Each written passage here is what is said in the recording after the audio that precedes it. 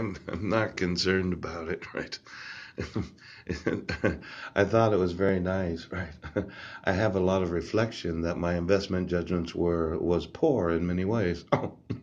As if a loss did mean you had a poor judgment in many ways. When I lost all my retirement savings, I thought,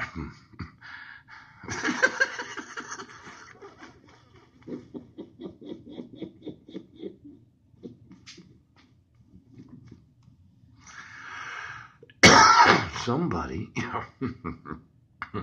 I know, I have a blaming problem. Just to think what I did. I remember the day I was driving with my wife. We were living in Vancouver. I felt an obligation. I said, well, I made some bad investments and I've lost the retirement. Not that she contributed to it, right? She would say we were married, well, approximately 7 years at that time, and I shouldn't have done what I did. But then I found out about what she did. Fraud, mental health evaluations, getting paid to kidnap my sons, Oprah shows.